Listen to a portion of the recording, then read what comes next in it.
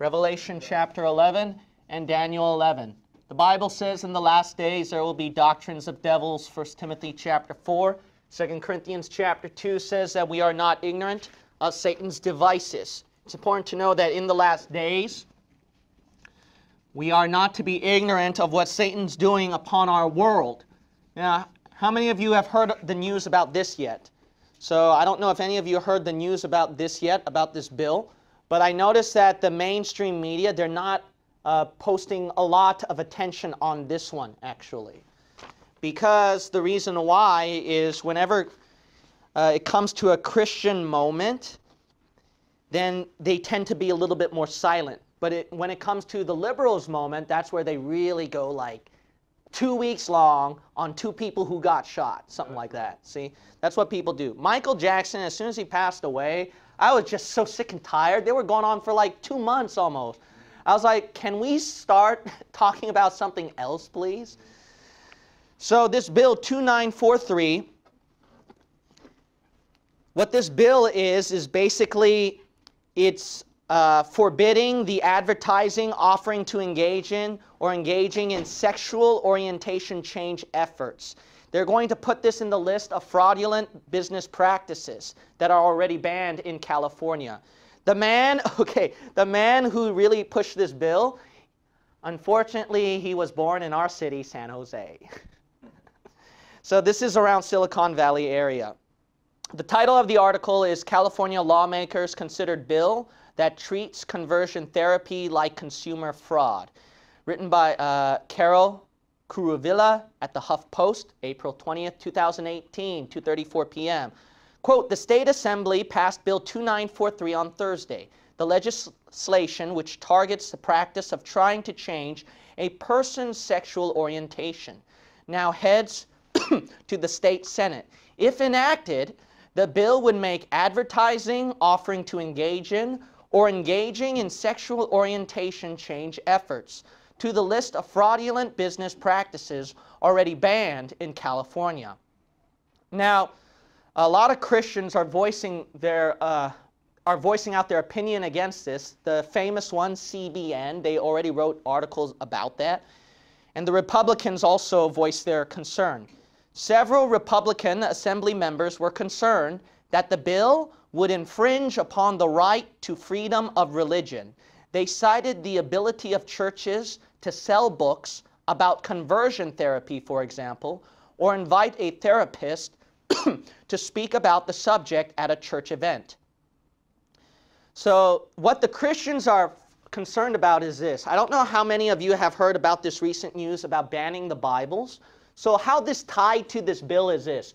What they're concerned about in Bill 2943 is anything that concerns with selling or getting paid for talking about sexual orientation changes. So then the Bibles, right? The bookstores that are selling Bibles, it talks about homosexuality being a sin. And then also we use the Bible to show what we can do to conquer sins like marijuana, alcohol, homosexuality, pornography, etc., right? So what the Christians are concerned about is that because Bibles are being sold, and that because it proclaims these verses, I mean, they're very ugly verses on homosexuality, right, in the Bible. And I think all the homosexuals know which verses they are, too. Romans 1 is infamous. The book of Leviticus is infamous. Romans 7 and Romans 6 are very popular verses about how to conquer sin and addictions. So what the Christians are concerned about is, so then selling Bibles, that will be banned now. Because why? It's talking about this kind of subject. So then, you got some of these liberals. Here's a Democrat, Assemblywoman Susan Talamantes Eggman. Nice last name. But anyway, Eggman. E-G-G-M-A-N, literally, yeah. I never saw that before. It's unique. Okay, but anyways, the quote she said was this: you can still try to pray the gay away if you'd like, but it hasn't proved to be effective. That's what she stated. Now, the thing is this, is that I've had I've encountered some homosexuals in our church before, and especially online. I was very surprised. But you got to realize this, there are people out there, and I've met other Bible-believing churches who had homosexuals. I've met those kind of people. I've seen those kind of people before, talked to those kind of people. And they proclaimed, and I'm going to give a testimony someday. Brother Tom knows. But one day when we don't have missionary letters to read, I'm going to read these testimonies of many people who got saved, changed, converted to King James only dispensationalism, and some of them included homosexuals. You'd be surprised, actually. So the Bible proclaims and preaches the victory, amen, on any kind of sin out there. So thank God that, man, aren't you glad that God can use anybody, and I even mean anybody, a murderer, he can use a murderer, he can use a thief, he can use a sexual pervert, he can use a homosexual, he can use a person who is a drug addict, he can use a dope fiend, he can use a hell's angel, a convict, he can use anybody for his honor and glory, amen. So we thank God for that. But the thing is, see, by proclaiming all this stuff, what's going to happen to those kind of preachers proclaiming this? And then these people, they try to spout out that those things do not work. Really? Look at some of the testimonies of some of these people who had the victory. Now, of course, there are people who fell prey into sin, and some people sadly did not get the victory. There are some of them who are still struggling out there.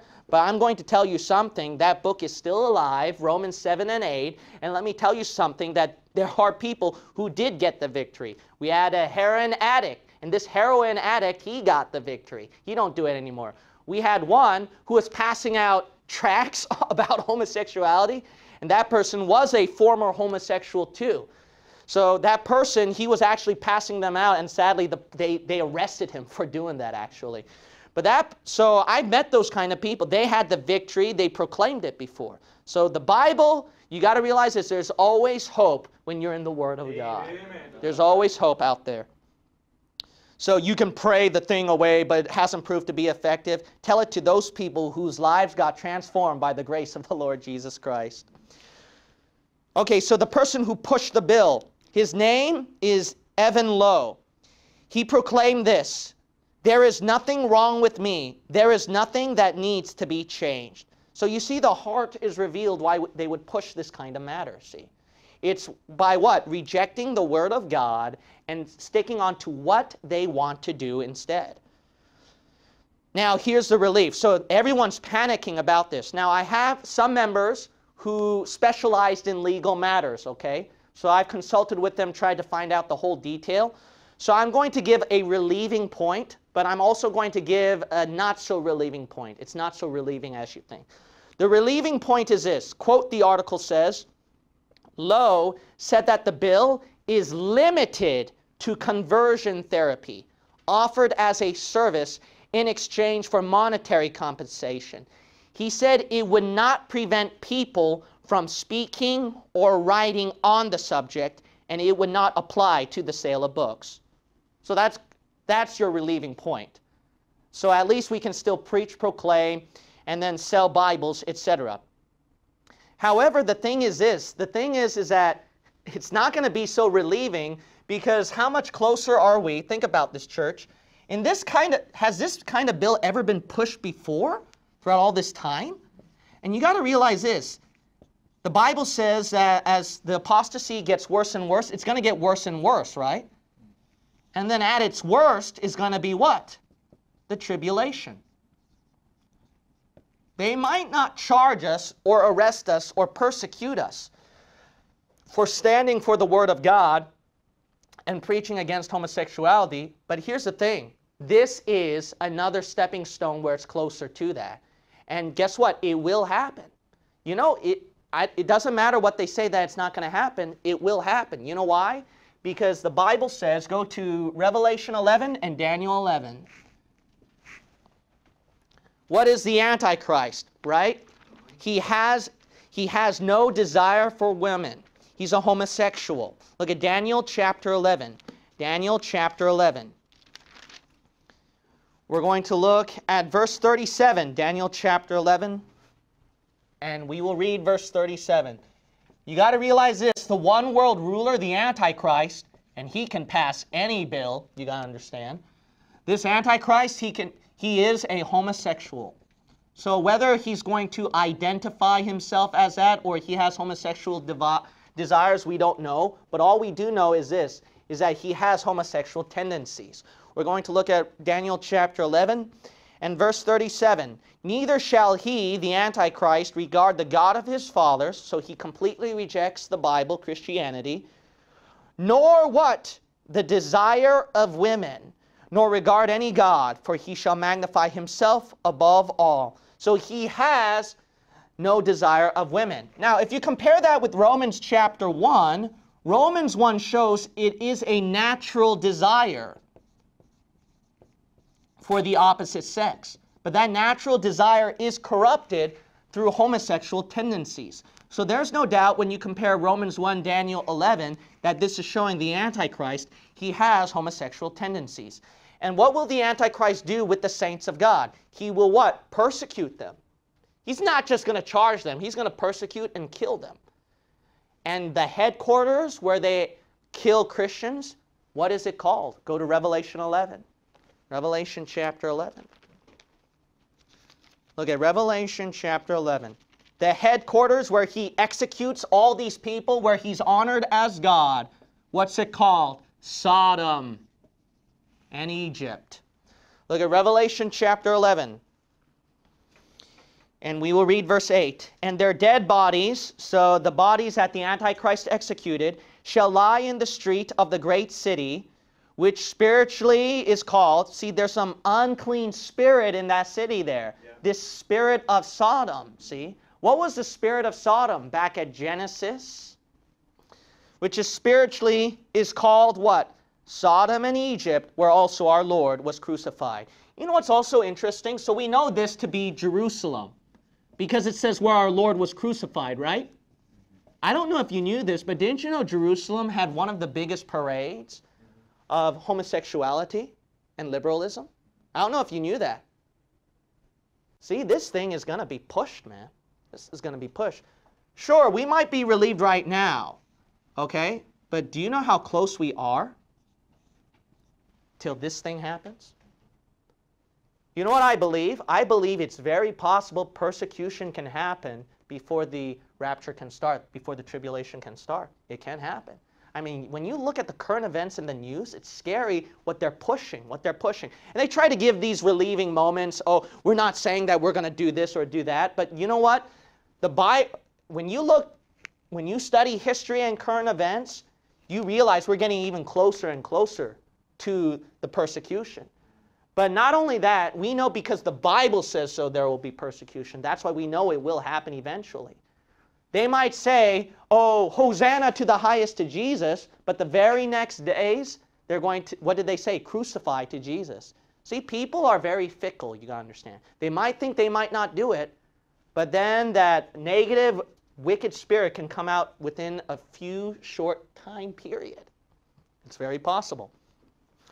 You know what's also interesting about this person? So I looked up this person who pushed the bill. What's pretty interesting is this. So we know the Antichrist will have homosexual tendencies. The person who wrote this is Maren Cogan at the New York Mag, February 25th, 2016.